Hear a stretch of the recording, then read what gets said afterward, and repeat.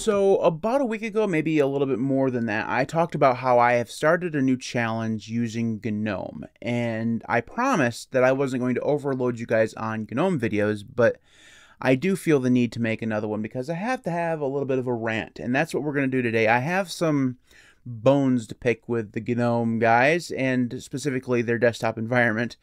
And I have a YouTube channel, therefore I have a place to pick those bones. So I think the metaphor has jumped the shark, as they say. But let's go ahead and talk about that today. But before we do, if you'd leave a thumbs up on this video, I'd really appreciate it. It would really help the channel. So I have so first off, I've been using Gnome now for let's see, I have it actually counted in my NeoFetch. I've been using it now for 16 days, and so I'm a little bit over 2 weeks, and I have some thoughts on it, right? So this is not my first review of Gnome. Obviously, I've talked about that before, and I've used Gnome many, many times. But this is the first time I've been using it as a physical daily driver, like on my main machine with both of my monitors hooked up and all the kit and audio stuff that goes along with my main machine. This is where I record my videos. It's where I do all my writing for my main job. Everything is right here on this machine that you're looking at. And I can actually get rid of Audacity. You guys don't need to see that the whole time. This is what my Gnome looks like. This is what my setup looks like after 16 days. And overall, in terms of customization, it's been fine. I found all the extensions that I want in order to make this usable for me. I talked about that mostly in the other video, so we don't need to get into that. So what I want to do today was talk about a few of the things that just are really, really bugging me, or that have bugged me over the course of the last 2 weeks. And this is just me going to be rambling on for a little bit, talking about a few of those things. I have no set number of things that that bug me, but we'll just jump in. So the first thing, and this is something that's still going on, I have not been able to fix. So I have moved from the Xorg session to the Wayland session.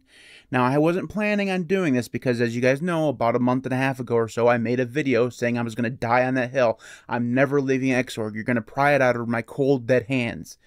Yeah, here a month and a half later, I'm using Wayland.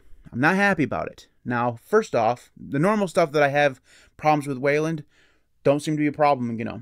I'm doing screen capture right now, and it works just fine, right? You know, things move around. It's very, very fluid. So there are some things that, at least in the Gnome land, work better on Wayland than in previously experienced. So that's fine.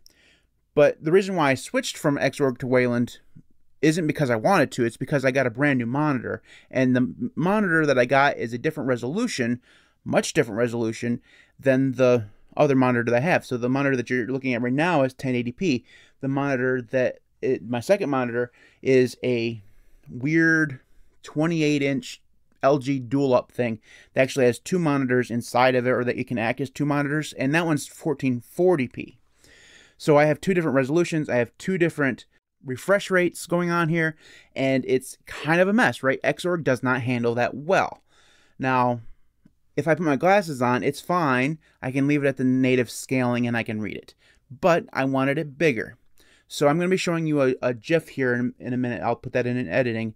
That shows you a couple of things that I'm having problems with. So the first one is, and I didn't pause long enough for this to be blatant, but when I right-click on the wallpaper to get to like the change wallpaper settings, that's usually the way that I access it, you'll notice that the menu itself is really small. And the thing is that it shouldn't be, because I have both of those monitors where that GIF is being recorded, or that video is being recorded. I have that set up as a 200 scaled factor. So in Gnome settings, if I open up Gnome settings here, like so, and then I go to display down here, you can actually see that I have these monitors set as 200 scale. And then my main monitor, which is the 32-inch here, I have set as 100 scale. So, because this is 1080p, I don't need to be scaled at all. So that little menu should not be little. And I don't know why. Now, I have other problems where things aren't scaled. So yesterday, one of the mods in my Discord server helped me figure out that the things that run on X-Wayland don't scale at all. So things like Crusader right now are still running in X-Wayland. Steam obviously runs in X-Wayland. Things like Tilda and a couple other ones just don't run in Wayland natively. They run in X-Wayland. Anything that's like that don't scale at all. So I'll take a picture here of Crusader on that monitor, and you can see that it's still really small compared to everything else, which has been scaled up. That bugs me, obviously, because I don't. The number one thing that I want out of a computer, honestly, especially when it comes to a desktop environment, is consistency. And I talked about this in my last GNOME video, is that it's inconsistent, and this continues to be the case. And this isn't just a GNOME problem, this is also a GNOME plus Wayland problem. So this is obviously caused by Wayland. So that's another problem.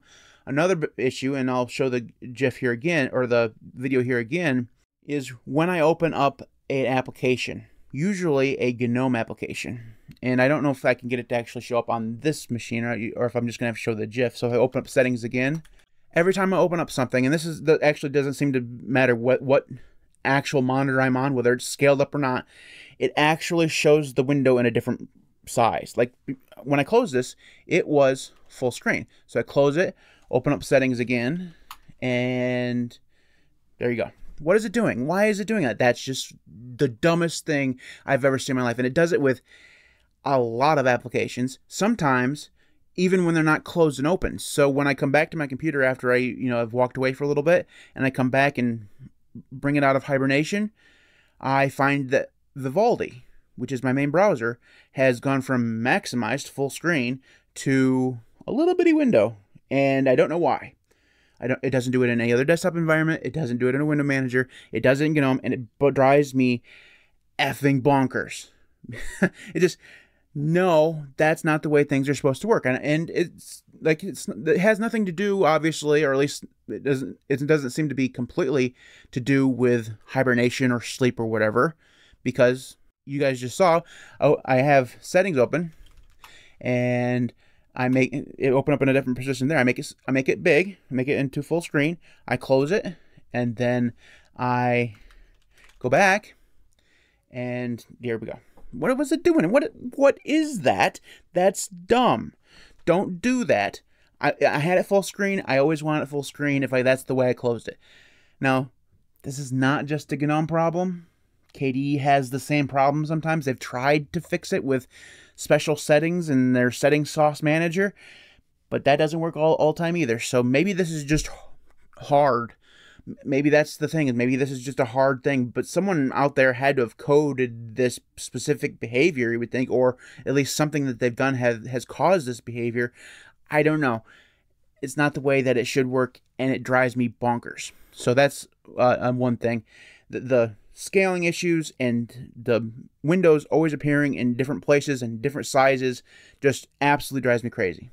So another problem that I've had, but that I've since solved with some help with some friends, is that when I have a window open, so if I just open up a terminal here, and then I have another window that spawns but isn't in focus. So, for example, if I were to open up a file picker, so if I'm in Discord, or I'm in Vivaldi or whatever, usually it's an Electron app. So if I'm in Todoist or if I'm in Discord and it's an Electron app, and I open up a file picker, and instead of having the file picker show up on top of the application so you can actually see it, it instead appears underneath it, or it did. I ended up having to set a environment variable to fix that, and of course I couldn't set a global environment variable because for whatever reason it slowed GNOME way down in terms of launch time. I actually ended up setting an environment variable just for Discord and Todoist so that they would actually launch their file pickers on top of the application instead of below it. That was another thing that really, really, truly bothered me. That ended up being a portal problem. So portals seemed to be a good idea, but that was a pain in the ass, and it took a good hour or so to figure out, maybe even a little bit longer. So that's another thing that was really bugging me in. See, here's the thing, guys, is that I give a lot of shit to the KDE guys for their desktop environment being buggy. Now, I will say that KDE is still more buggy than GNOME, but GNOME seems to hold itself on a pedestal. A lot of people put GNOME on a pedestal as, oh my goodness, this is the most stable thing you're ever going to try. You're just going to use it, and you're never going to have a problem with it. And when you do have a problem with it, everyone and their brother, and I experienced this on Mastodon this morning when I tweeted about this, or tooted about it. When I say GNOME isn't as stable as you think it is, people are going to come back at you and say, well, it has to be an extension. If you're having problems, it's obviously an extension that's causing the issues. That is a load of bullpucky. It's a load of bullcrap is what it is. It's not always true. Now, I'm not saying that extensions can't be the problem. They can be the problem, but they're not always the problem. But the problem is that when you go to the GNOME community and you say you're having some issues, their number one place to look is always extensions. They always make the assumption that it's the extension. And that level of arrogance, it feels like, and maybe it's just an assumption on their part, that level, that it just makes it feel like they don't think that GNOME can do anything wrong, that it's always the extension's fault. Well, I'm here to tell you it's not always the extension's fault, because some of the issues that I've had completely remove GNOME settings, the deconf settings for GNOME, and remove all the extensions, and it was still having the problem. Now, that problem turned out to be something that was my fault, but it just kind of goes to prove that GNOME can have some issues, even if it's, user-generated issues. And same thing with this, settings thing. I've disabled the plugins or the extensions. It still does it, right? I've even disabled the scaling. I just went back to 100% scaling on all the monitors, and still does it, right? That's not an extensions problem, right? So blaming the extensions doesn't ever make sense to me. It's not because extensions can't be bad or cause problems, but assuming that it is an extension just doesn't feel like the way things should be gone about, if that makes any sense at all. So that's another area that I've had some issues with. Now, let's have some fun and talk about some of the things that I like, because there have been some things that I have enjoyed while using GNOME. First off, the built-in integration for VPNs is really nice. Now, I know KDE also does this, so it's not a GNOME exclusive feature. So when I turned on my VPN using WireGuard, up here in the icon section, it actually showed me that I was in fact connected to a VPN, which was really nice. It also allowed me to control it. Now, one thing I will warn you is that if you use the terminal to start your VPN up and then proceed to turn it off with their handy dandy button here in the quick access settings, you're going to break things. Your internet's not going to work anymore. I tried that. If you want the VPN to work completely in the GUI, you'll have to set that up separately, because it just is the way that it works. You can't kind of mix and match there. So that's just kind of the way that it works. That's not a GNOME thing. But it was nice having the little icon up there saying, hey, because oftentimes when I connect to my VPN, I actually have a script that pings a server off in wherever, and it will tell me if I'm connected. This way I have an icon that says, hey, you're connected to a VPN. That was nice. Another thing that I've really enjoyed is having the icons up here tell me when screen's being recorded, when the microphone is active. I do a lot of videos. I do a lot of recording and podcasts and stuff like that. And sometimes I'm a dumbass and I forget to turn off Audacity from recording, or I forget to stop OBS from recording. Having an icon up there saying, hey, your microphone is still live, that's nice. That's not something that other desktop environments do. Just to go backwards and talk about a negative aspect a little bit, and this is not that big of a deal, but it's definitely something that you should keep in mind if you're going to use GNOME, is that this thing is a memory hog. I have never used this much memory in my entire life outside of using City Skylines, which usually uses about 20 gigabytes, or at least did back in the day. Like, on a huge city in City Skylines, I'd use like 20 gigabytes. Right now, if you can see up here in Vitals, I'm using 14.9. And the thing is that you'd think that, well, yeah, Matt, you're recording, you have Audacity and OBS, recording and stuff, that's going to take a lot of memory. Of course, that's what you'd think. But if I were to close those and stop recording, that number doesn't go down. It ranges between 13 and 17 gigabytes completely. Now, I do have things open, right? I have Steam open right now. But even if I were to close Steam, let me go ahead and close it. We'll see how much that actually goes down. We'll see. It may go down like a gigabyte or two, but it stays really, really high. It went out to 14. Okay, so it's still at 14. That's with Steam closed. Now, a lot of that seems to be Vivaldi. Vivaldi uses more memory in GNOME for some reason than it does in something like Xmonad or Qtile. Why that is, I don't know. It's really weird. That's probably more of a Vivaldi problem than GNOME problem, but I noticed it here. Now, for me personally, that's not a big deal. I have 64 gigabytes of RAM, and unused RAM is pointless, so use all the RAM you want, GNOME. You're not going to scare me. But for someone who only has like 16 gigabytes of RAM in their computer, and they experience this problem, you're going to have some problems, right? So that was another issue that I faced, and I wanted to point out before we got too far into the positives. I don't want to be too positive. That'd be bad. Another thing that I really enjoyed was that there's an extension that allows you to show your clipboard. I'm not going to show that just in case there's a password in there, but that's there. That's really nice. It means that I didn't have to set up clip menu D, which is something that I usually do in a window manager. So that was set up. That was nice. I do seem to be kind of going back and forth between positives, but there's another negative that I want to talk about real quick. I'm sorry, but there's just so much. I have not been able to find a terminal that I enjoy on GNOME. First off, some of it is because no matter how many times I open it up, I still can't get it to stay full screen, which is still just dumb as hell. But whatever, this is KDE, this is what I use in a window manager. But as you can see, it doesn't really work all that well in Wayland. It has the bar along the top. I don't know if you can get rid of that. I haven't really looked into it.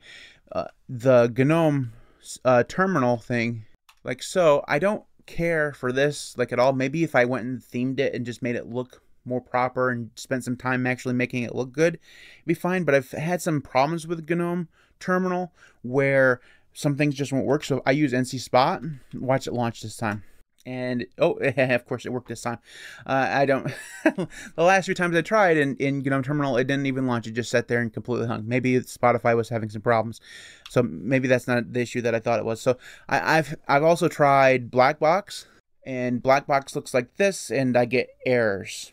I downloaded it as a Flatpak, so I'm assuming those are Flatpak errors. I didn't really look into it because I just give up. You know, if you're going to give me errors, I don't want you. I also tried, I also have Alacrity installed. So this is what Alacrity looks like. That actually looks better than Kitty, so I might actually use that. And then I also have another one installed. I have Tilde installed, if I can spell, which I can't. So Tilde is what I've been using as a drop-down terminal. And it's fine. It's definitely not something that works well with Wayland. So I've had some issues finding a terminal that I enjoy using that has the proper GUI kind of aesthetic. So Kitty does not have any GUI at all, and I've been using that. I would, if I'm going to enrich myself into the GUI ecosystem of GNOME, I wanted one that actually, you know, has a GUI. So I was thinking about GNOME Terminal. That one's had some problems. Maybe I'll give it a try because it looks like it's going to actually work now. Blackbox has those errors. Alacrity is kind of like Kitty, doesn't have a GUI. So there's a couple other ones. There's Tilix. I don't think it's been updated in a very long time. So despite the fact that I used to really like it, I don't think I'll be able to use it. And I don't think that it works well in Wayland. There's another one called like Terminator, maybe, that is really old. I don't know if it's still updated or not. That's been around for a very long time. So maybe I'll try that. But I've been having some troubles finding a terminal that I enjoy using in GNOME. It's fine. I haven't been using it as much as I usually do because, looky here, I have Emacs. I have been messing around with Emacs. I'm on an Emacs challenge along with this.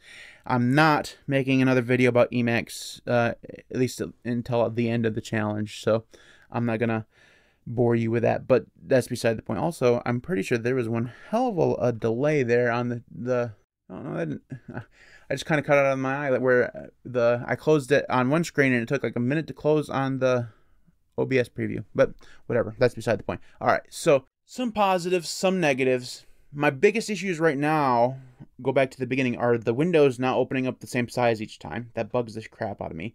But also the inconsistent scaling on the scaled monitor is just the stupidest thing.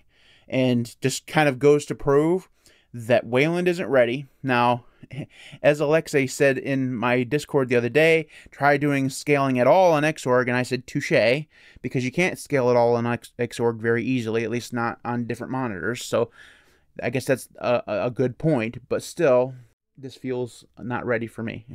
It is. But I'm continuing to use Wayland. I'm giving it a try. We'll see how that works. I've been asked to try either the KDE version of Wayland or a Wayland compositor and see if I have some of the same issues. My worry and this is where I'll end the video, is that if I go into another desktop environment, or especially if I go into a window manager, I'll never return to GNOME in my entire life.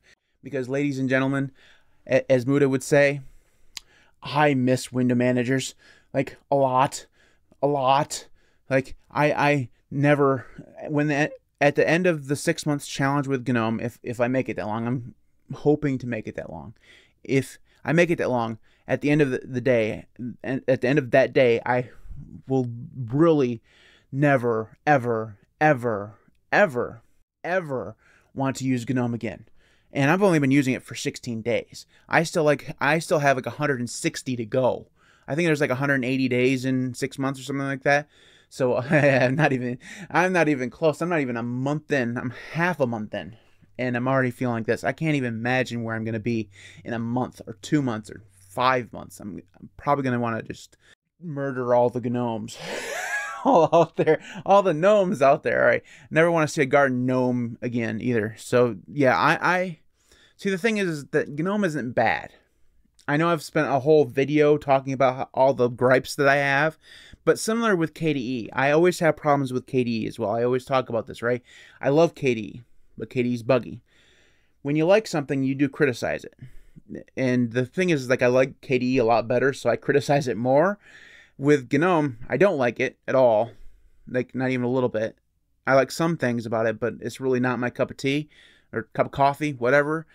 But I still criticize it because there's just some things about it that just really truly bug me, and I'm going to do that. That's just the way that I am. So that's it for this video. If you have thoughts on GNOME or whatever, you can leave those in the comment section below. I know that GNOME works perfectly for a lot of people. And a lot of you out there, I've heard from people in my comment sections, on Mastodon, on Discord, you're all GNOME people, and you really like GNOME, and it works really well for you. Some of you silly fools out there like using GNOME without any extensions whatsoever. You like vanilla GNOME and you just use it. I don't understand you, and I don't think we can be friends. I'm sorry. Vanilla GNOME for me is just a no-go completely. Like, there's just something, like, I have to have, like, just purely just one extension, bringing the panel up so that I can always see it somewhere along the line, whether it's, you know, all the way across the top, all the way across the bottom as a Mac dock, whatever. I don't care what it looks like, but having it hidden away where I actually have to press a button to get to it, I don't like it. So I have an extension to fix that, and that's good that I can fix it, but if I were forced to use vanilla GNOME, I would have already failed the challenge because I hate it. I can't stand vanilla GNOME. I've managed to make this usable for me, and I'm okay in it. I'll make it through the 6 months. But if it was vanilla GNOME, I would have been done ages ago. So that's it for this video. If you haven't already, leave a thumbs up on this video. If you're still watching all the way to the end, I really appreciate it. It really does help the channel when people leave a thumbs up. It makes more people have access to the video and makes it possible so that I can make more Linux content. So it's the easiest and cheapest way of supporting me if you want to do so. If you want to follow me on Mastodon or Odyssey, those links will be in the video description. You can support me on Patreon at patreon.com/linuxcast.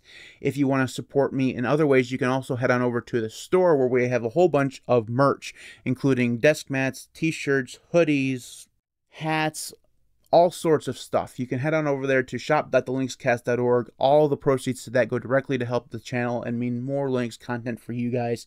So thank you so very much for checking that out. Thanks to everybody who does support me on Patreon and YouTube. You guys are all absolutely amazing. Without you, the channel just would not be anywhere near where it is right now. So thank you so very much for your support. I truly do appreciate it. You guys, again, very awesome. Thank you so much. Thanks everybody for watching. I'll see you next time. I hope you have a wonderful week, weekend, whatever. I'll see you next time.